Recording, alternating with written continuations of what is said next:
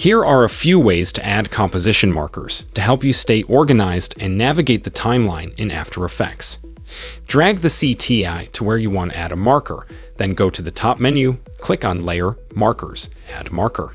You can also use the keyboard shortcut Ctrl-8.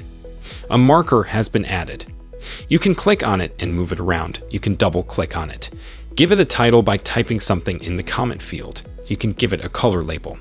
If you want to delete it, you can just right-click on it and choose Delete this marker. You can also add markers if you go to the far right of the timeline, click on this little icon, and just drag out a marker anywhere you want it. Or you can drag the CGI and just click on it to add a marker. Double-click on any marker to customize it.